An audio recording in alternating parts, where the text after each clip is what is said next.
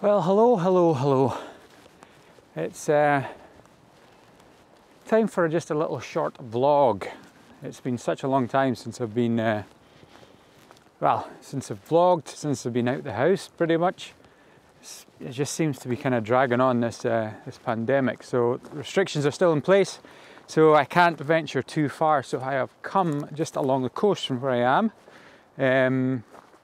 It's just a couple of minutes drive. I'd actually been here before. I was here, when was I here? Last week, just to do a bit of kind of scouting of the location, because it is very based on the level of the tide, and I wasn't too sure what the best level should be. Should it be completely out? Should it be completely in?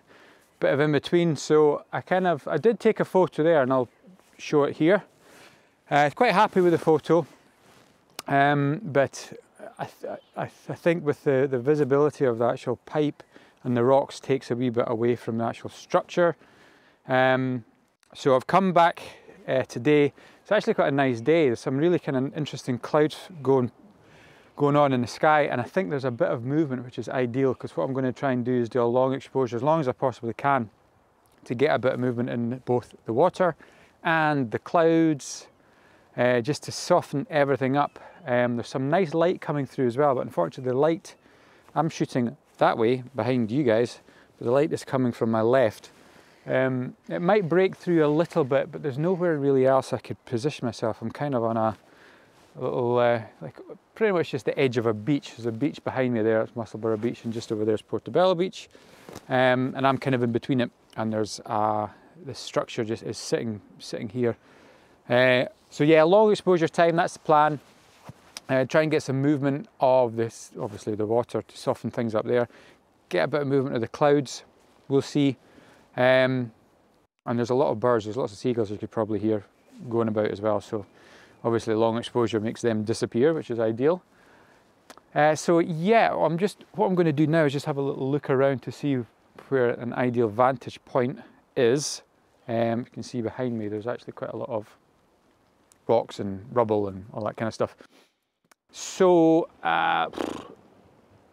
currently the object, the kind of marker, the pipe marker, is sitting in such a place where the horizon is actually right in the middle of it, which is not ideal. I don't know if I should be higher or should be lower. I'll try and suss something out there. But we'll see. I'll have a wee wander around and see what I can come up with. The tide is still coming in, so I've got to be quite aware of that. I don't know how far in it comes. Still got another hour or so before it gets to high tide. But looking at these rocks, these don't look like they have any seaweed or anything on them, so I should be safe. Not going to get washed away. So yeah, I'm going to have a wee look around and see where I could take the shot of the pipe marker. So I found a location, quite nice, quite happy with it. It's quite closer to the water than what I was originally planning, which is fine because I'm at quite a nice plane to where the structure is.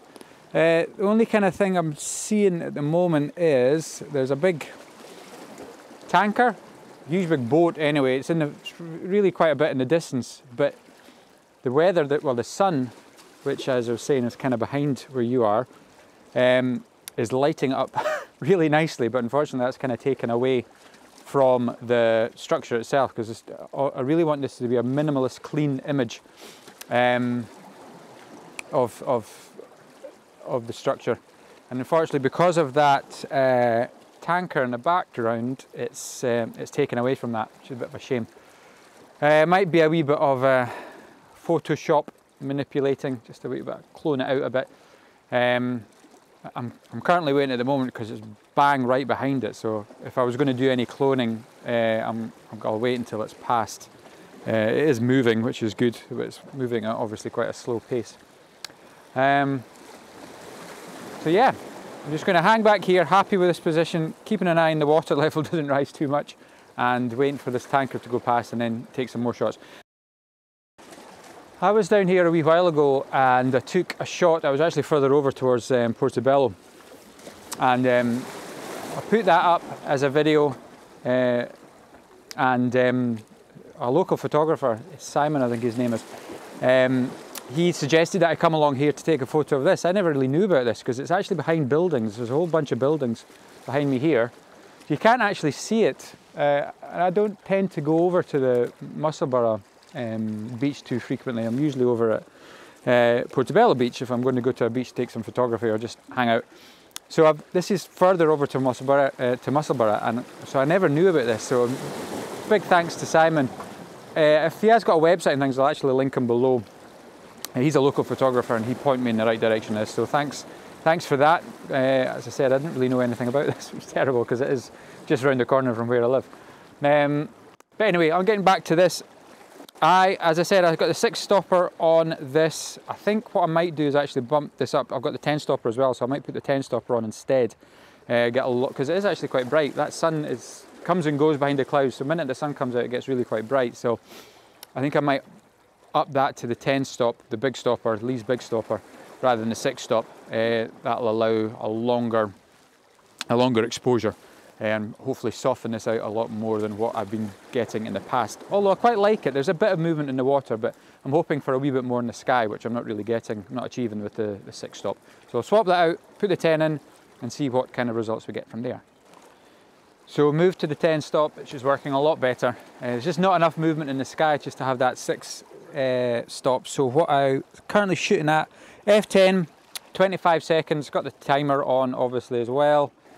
So I've swapped the camera over to portrait,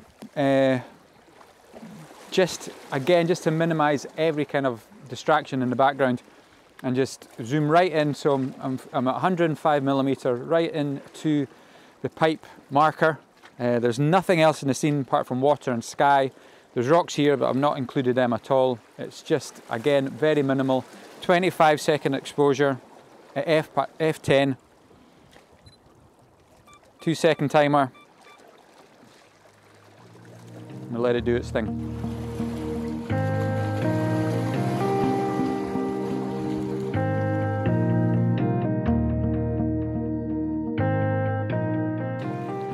So I'm mixing things up a wee bit now. What I've done, I'm exactly the same position. I've not changed at all. Still in portrait mode, but I have put the polarizer on. So that has darkened the scene down quite a bit. The sun is dropping. It is evening time. It's about 5:30, 6 o'clock. So the sun is dropping, so the scene is darker. So I've upped the exposure to 30 seconds, just to kind of get that nice balance. But what I'm still not too sure about having the polarizer on.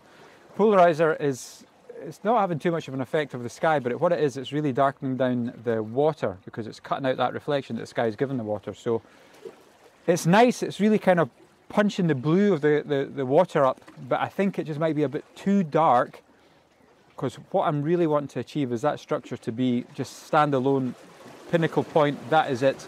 Whereas right now we're getting an obvious distinction between water, where the horizon is, or Fife really, and then where the sky is. So there's really quite a hard line there, and as I said before, I can't position myself where there's no line cutting through the structure. So what I'm going to do, I'm doing a couple of variations. I might take the polarizer off, but really open up the aperture quite a bit. I'm at F10, so I might take that back down quite a bit. F8, maybe even more, to really brighten the scene up. So we're really getting just a bit of movement from the water and the sky with the clouds, but really the main point is that structure. So that's what I'm going to try now, see if that is to my liking more than the darker water. We'll see.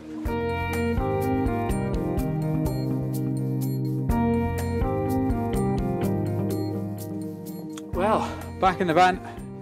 Yeah, happy how that went. It was getting a bit cold there, but I was trying different compositions towards the end there. The sun was changing, the light was changing. It was getting quite pastely, so I've actually ventured a wee bit further up onto the higher rocks, but it was further away from the actual structure itself, so not quite as kind of intimate, as close, but it made full use of the kind of surrounding pastel colours that were developing in the sky, and obviously the sea with it reflecting that.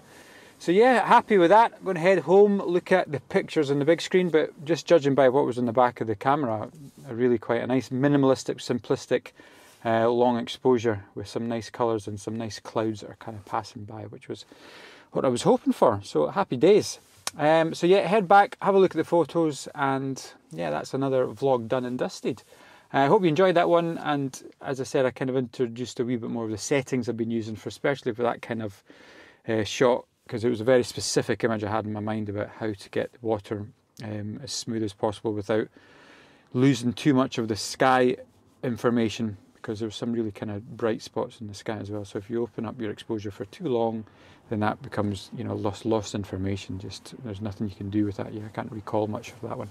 So it's just kind of finding that happy medium, that balance. Hence why I introduced the polarizer, all that kind of stuff. So a nice variation of options to take from the shot as well. So all good. Anyway, I shall head home and I shall see you guys in the next one. Take care. See ya.